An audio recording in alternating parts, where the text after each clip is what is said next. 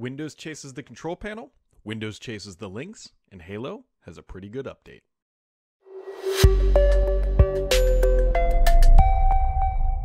Happy Friday, friends. It is Friday. We are back again doing another podcast. Although this is one of the last, well, there's probably a podcast following the week of Christmas, but we are in the home stretch of the Christmas season. If you haven't gotten stuff, you're probably just going and buying the beef jerky from the local gas station and stuffing it in the stockings. But anyways, we are wrapping up December here, even though it's only the 17th. The month is pretty much over for major news, but that doesn't mean things weren't announced this week that are quite interesting, honestly, especially if you're following the world of Windows, which I do and I love to do. So let's just dive in, shall we? First thing up now, Teams now supports end-to-end encryption for one-to-one calls. So if that's important to you, that is now available. And just keep in mind that it is one-to-one calls, and Microsoft is trying, I'm assuming they're going to bring this to all calls eventually. Just be cognizant if that's really important to you, and I suspect that for a lot of government contracts and clients, that is going to be important, so that is now available, which is a good thing. Microsoft also announced that Windows Terminal to be the default Windows 11 command line experience. This shouldn't come as a surprise to many people, especially as Microsoft has really invested heavily in the Windows subsystem for Linux, and a lot of these terminal-like experiences, now they're just making it the default experience. PowerShell is not going away. Some people were like freaking out when they heard this and all that. It's just Windows Terminal is now becoming the default experience. Not that big of a deal, but just something noteworthy. Microsoft also released Visual Studio 2022 Mac Preview 4. If that gets your jingle bells excited, there you go. That is now available. So, one of the big things that I really want to dive into this week is that the control panel, actually somebody asked about this a couple weeks ago. They said, what's going on with the control panel? And now we finally have some details from Microsoft. So it looks like Microsoft is once again putting cognizant effort into really deprecating the control panel. I don't think it's going to go away fully for a very long time, but they're now making more features available and pushing more people over into the traditional settings app, which has been around, I believe, since Windows 8. I know it's definitely around since Windows 10.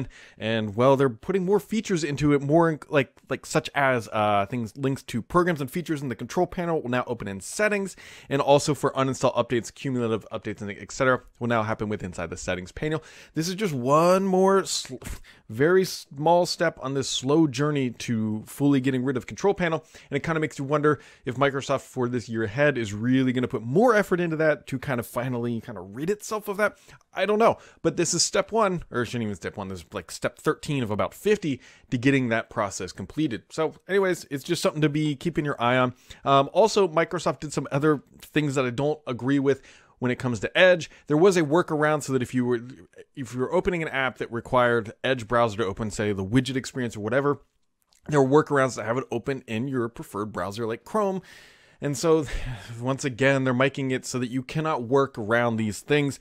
And there are still some sort of workarounds, but the thing is, to understand through this is it's now a cat and mouse game. Microsoft has officially really driven home the point that if you are clicking a link in, say, a widget experience or wherever they deem necessary, or which is honestly a lot of places, they are going to make sure that you open Edge. If another workaround comes out, they're going to probably try to squash it. This reminds me a lot of what was going on somewhat with iOS many years ago. We just finally got that experience in iOS 14, and this feels like a parallel experience where Microsoft is saying, when we want you to use Edge, you're going to use Edge, and there's no way about it. I don't agree with it. I believe that if you go into the settings and say, I want my preferred app or my preferred browser to be Chrome or whatever, it should be that for all experiences. Microsoft tries to make some cheap arguments. It's like, it's a better experience. We can control the entire process. But you know what? Let the user make that decision. I'm perfectly okay with the default browser in Windows 11 being Edge. That is perfectly fine and acceptable. But if I want to change that, don't take that control away from me, and don't splice up the experience inside of Windows, because it makes it feel less polished as an OS, which it just doesn't feel great, and it's cheap engagement, honestly. It was just like when they were saying every time you search, that was a Cortana experience because you were searching, but it was kind of Cortana-like, and then they said, look how many Cortana users we have, and we all know how that actually worked out. Microsoft is just really just trying to force Edge into existence, and it's a fine browser. It doesn't need this right-handed hook into certain parts of the OS that make it convoluted to use. People should choose Edge, and that should be the experience that Microsoft wants. They should want people choosing Edge, not forcing it upon them. So anyways, the important takeaway here is Microsoft's going to make it happen one way or another. and that's just the way that it is. An update from last week, Microsoft has fixed a bug that prevented users from calling 911 with an update, and so that is very important. So if you were potentially impacted by that when you had Teams installed, so just keep that in mind that has not been fixed, I should say. And one thing, I don't talk a ton about things I look forward to at CES because most of the time it's just junk or things that won't ship for a long time or it's some TV or whatever. One thing I absolutely am looking forward to at CES this year is that AMD is going to be sharing an update on Zen and RDNA products at CES 2022. To me, I interpret that probably meaning their Zen 4 architecture. I'm not expecting them to announce chips, but who knows, maybe they do.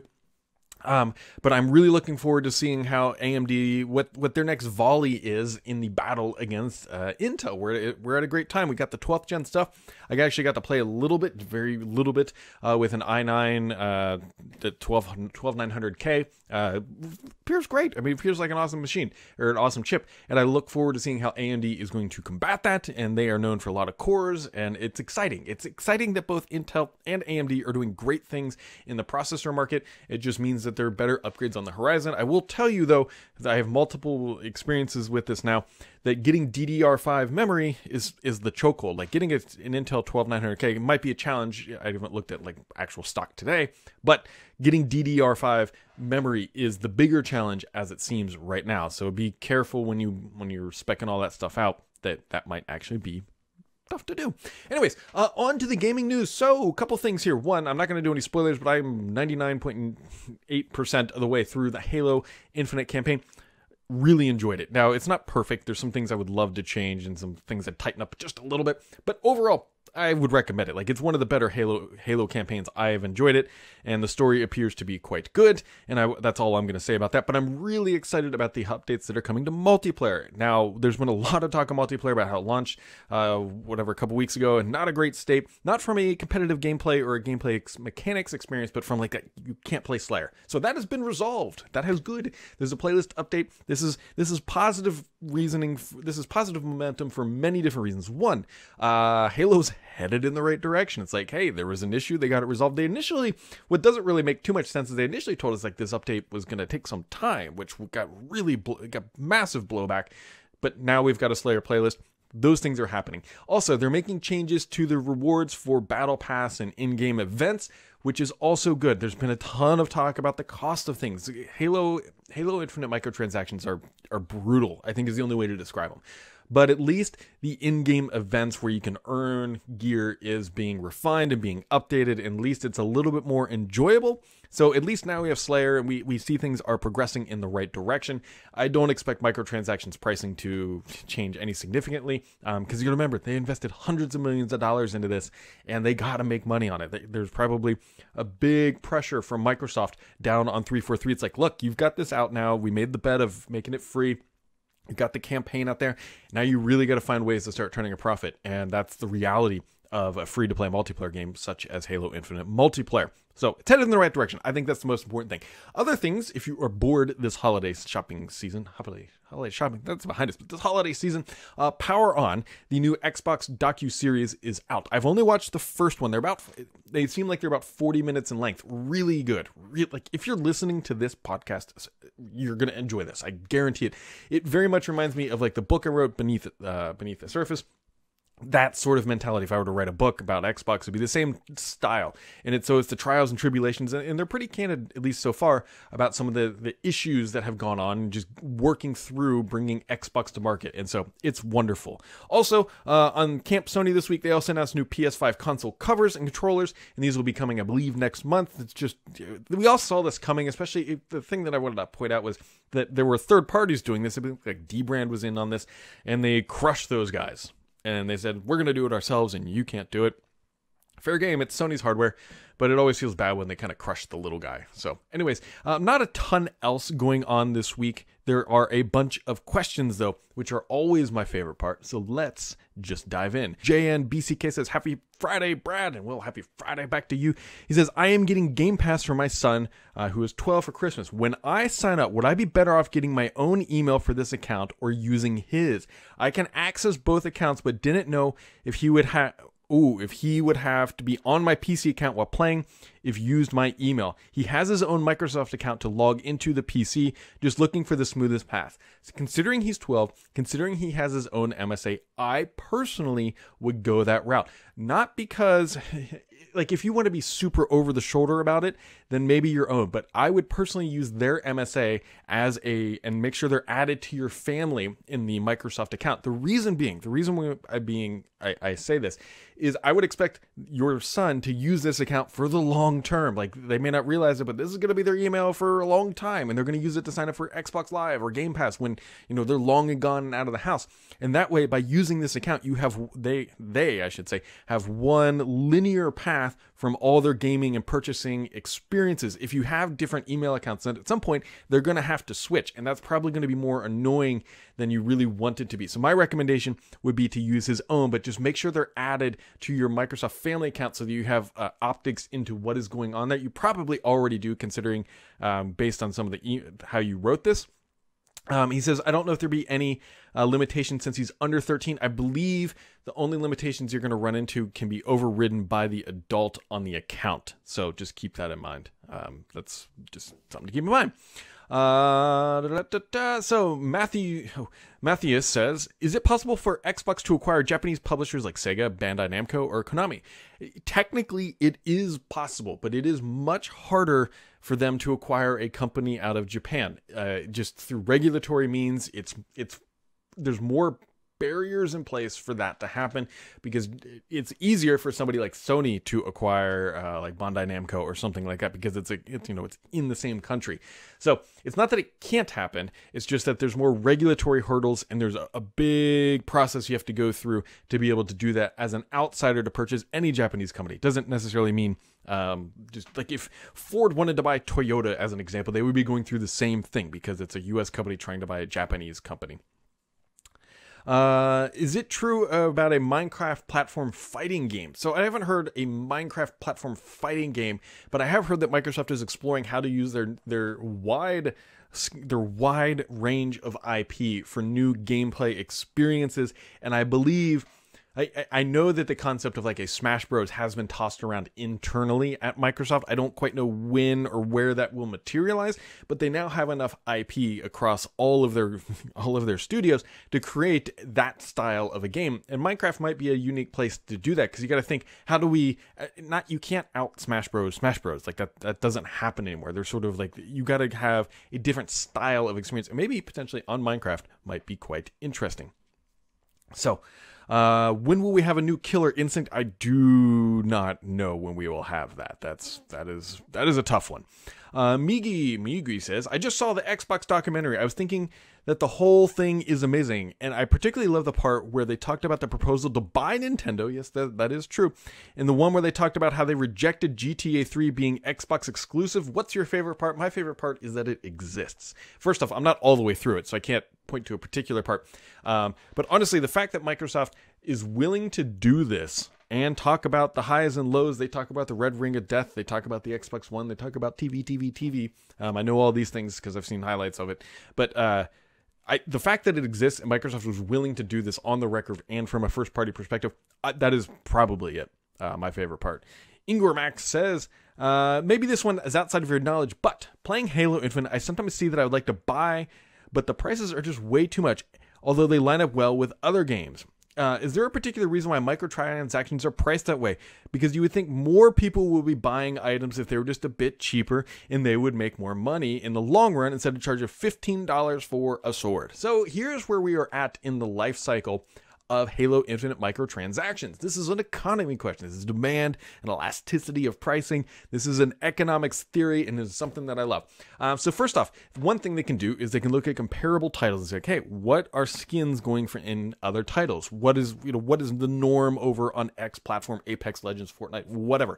Okay, what is that pricing? Well, what sort of value are we providing on the Halo side? Is it comparable? Can they be comparable? Maybe it's a bit more, and that's sort of the feeling, and that it's It's a little bit more nuanced than, say, other platforms. But what Microsoft, I guarantee, is going to be doing is looking at the price elasticity. We will be seeing sales. We'll be seeing things come, I guarantee, at different price points along the way. And they will find out where the actual price inflection occurs so that they can get maximum amount out of value without lowering the price too much. You got to remember, it's always easier to lower price than it is to raise it in the world of sales. So they can come out at a higher price point, and if they cut it down a little bit, then the perceived value increases for the user and more people will buy it. Microsoft, I guarantee, is studying the data of transactions exceptionally close because they will be tweaking the model and how things operate, trying to get, to your point, the maximum amount. Now, if they lower, let's just say a sword skin or a helmet for that matter, let's just say it's $10. If they know that they can make $1,000 on it at the $10 price point, or I don't know, $2,000 at an $8 price point, well, obviously they will lower that price to that point. But there's definitely a diminishing return, because what if they go to $5 and they only make $2,200? Well, then that doesn't make a whole lot of sense. Yes, it's $200 more, but they'd rather have the perceived value higher and the pricing higher so that they can, again, cut sales and do more things later down the road. It's a really big... I would love to have this data and see how Microsoft is going to be looking at trying out different price points for different products until it will have... I would be surprised if they don't ever adjust them in one way or another, either through bundling, which would then lower the potential cost, because it's like, hey, I'm getting a helmet and a boot or whatever for the same price. Well, then now I'll buy it, because then Microsoft just got you to spend $20 either way instead of potentially $30. This is a fun process. Just be on the lookout for Microsoft making adjustments to the model. I don't have any insight currently whether or not they are going to lower prices. But the reality is Microsoft spent hundreds of millions of dollars on Halo Infinite, and they have to recuperate it either through Xbox Game Pass, but even that's not a direct one-to-one relationship, because people may have put Forza Horizon 5 in there, and then they put Halo Infinite, so Halo Infinite's contribution to growing Game Pass isn't as significant as it was a standalone title, if that makes sense. Mr. PKI, one of the most frequent commenters here, says, have you ever thought of creating an NFT for Sam's Report logo to sell it to make some serious coin? Because I have some questions based on your commentary on crypto, blockchain, and NFTs. So I am not a fan of NFTs. I am not a fan of what Ubisoft is going to be doing with here. To me, Phil Spencer appears to be in the same way. They don't feel real, and they're technically not tangible, and they don't seem like the idea of an NFT, in my opinion, is it's like when you used to buy the Ultimate Halo Infinite pack or whatever, and you got it in a metal case. Well, they're trying to replicate that sort of nostalgia, but with an NFT, which is just an image with some potential trackability of when it was purchased and who purchased it. I'm not a fan of them in general. Crypto and blockchain is sort of a different conversation. Like the concept of an open public ledger that is widely distributed, to me, is interesting. It is interesting. I don't know if as a currency replacement is the best use case for something like that. It may be, it may not be. I mean, crypto, to me, like blockchain is the foundation. Crypto sits on top, because crypto and blockchain, to me, are very closely related in how they operate. And so blockchain, to me, as a technology, is very interesting. The idea and concept of crypto is also very interesting to me. I mean, just this past week, crypto pricing was fluctuating with the Federal Reserve announcing interest rates, which, what does that mean? Well, that means that the crypto markets, at least a lot of the larger coins, or whatever you want to call them at this point, are really just kind of like stocks, because they're become a hedge against inflation, potentially. Now, the problem is that crypto markets are crazy volatile compared to, say, buying gold. Typically, if interest rate's going to go up, you can dump some money into gold, but we also saw people dumping money into crypto as a potential separate hedge from inflation. So to me, it's just another economy. I still struggle a bit with the validity of it being a true currency in the name of, say, like a dollar. Like, you know, you go to the store and you give them $1 and then you get something. It might eventually get to that point. Right now, there's a lot of gas fees and other fees that really hurt that environment. And I don't want to just dump all over cryptos as being something that's not of value, but a lot of it is just potentially perceived value rather than tangible actual value. Now, I know someone's going to come in and say, but the dollar is the same thing. It's only potential perceived value. Yes, but there is a couple hundred years of history behind traditional currency. I know it's not technically gold-backed at this point, but crypto, unlike a dollar is based on a government's capacity to continue to operate.